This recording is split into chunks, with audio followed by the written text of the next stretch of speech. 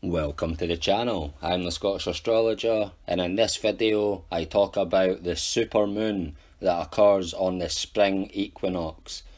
Now this is the first time a full moon or supermoon has occurred on the spring equinox since the year 2000, and we won't see another full moon occur on the spring equinox until the year 2030. So yeah, this is quite a fairly rare astronomical occurrence or coincidence that is taking place. I am also going to make a prediction for the spring of 2019 based on this astrological event. Okay, so if you take a look at the chart on screen, you will see the moon located at 0 degrees 9 seconds of Libra.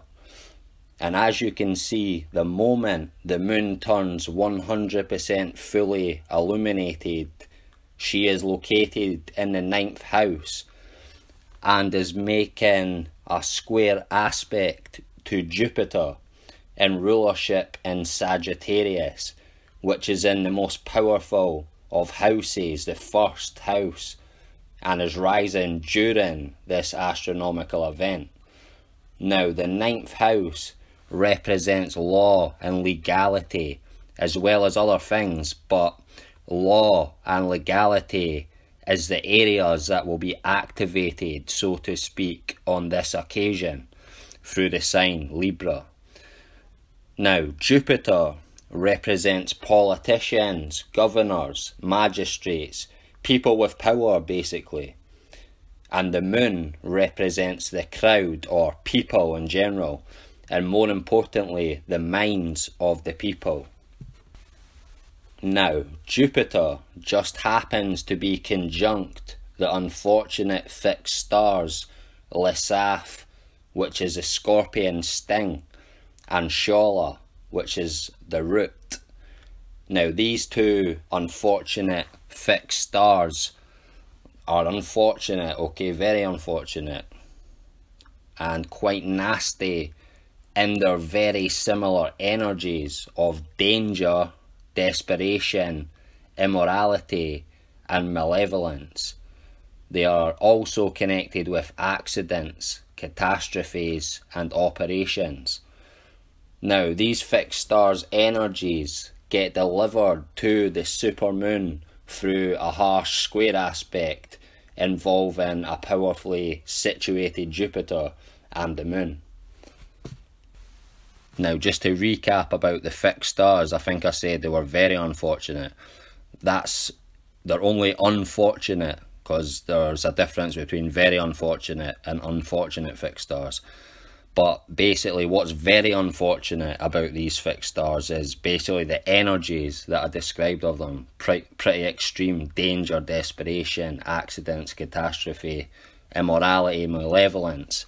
So in their energies, which are delivered to the moon, they are very unfortunate in that respect, but they are just two unfortunate fixed stars, just to clarify.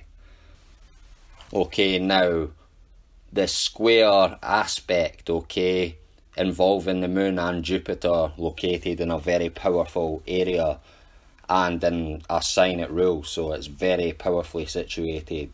So this square aspect involving Jupiter, the fixed stars it's conjunct, and the moon, okay, during the moment of 100% illumination of the supermoon. All this will produce heavy political turmoil, okay, and it's all going to be brought on through Brexit. Now, even more interestingly, this supermoon, which I am calling the Brexit supermoon, okay, is conjunct the UK Prime Minister Theresa May's sun sign of Libra. So with this, I can predict with near certainty, okay, that Theresa May will no longer be the Prime Minister of the United Kingdom, either before the end of the year, okay, but I predict that she will be gone before the end of spring and the start of summer, okay, or very close to that time frame, and she will be forced to resign, okay. Now, no matter which way Brexit goes, there is going to be a lot of trouble, okay? There doesn't need to be, but there's going to be. Now, if we do not leave on March the 29th, a lot of people are going to be very, very angry, as they are going to feel betrayed, and it is now clear to them that our so-called democracy is in fact a sham, and your vote doesn't count.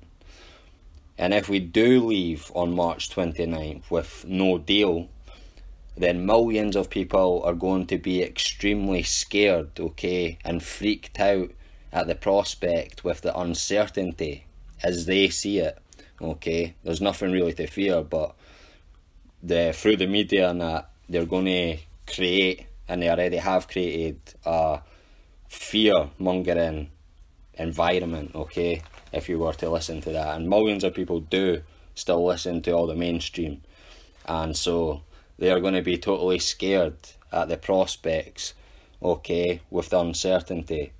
So either way, there is going to be unease, shall we say. And also the supermarket shelves will begin to empty.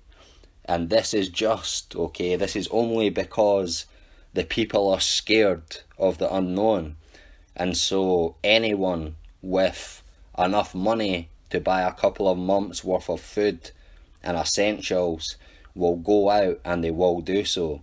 And this will cause people to think all the food is going to run out, or is running out, and this will cause mass panic, okay?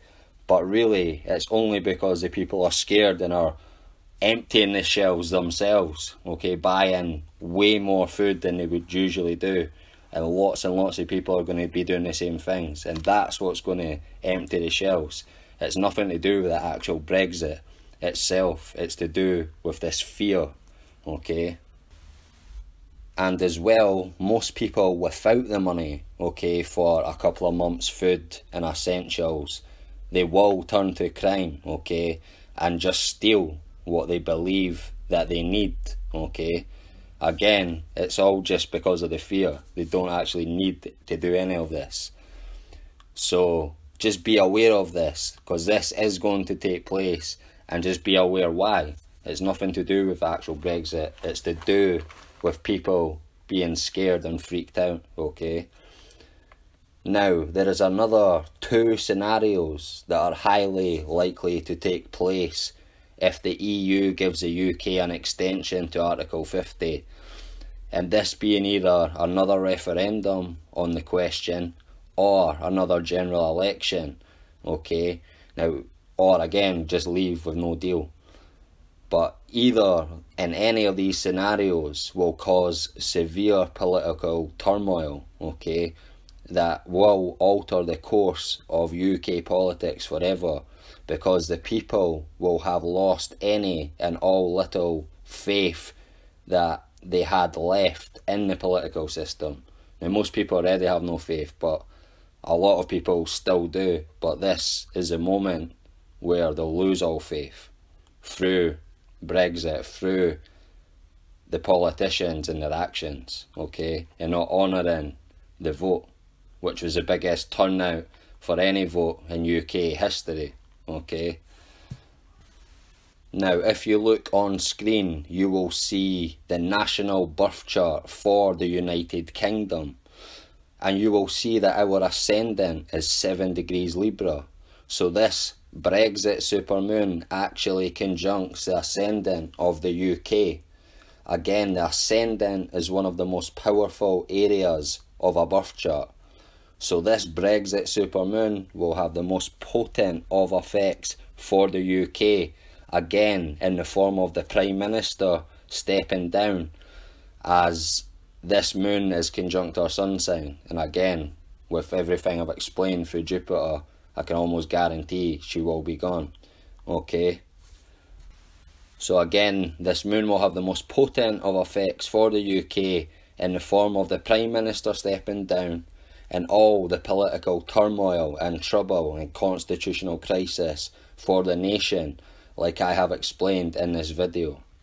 Okay, so watch out for all that, especially if you live in the UK as I do. Just don't get sucked into all the fear. There's nothing to worry about. It's all by design, so just remember that. Okay folks, I think that will do for this video. Okay, please like, share and subscribe, and don't forget to hit the bell at the right hand side of the subscribe button. Till next time, take care.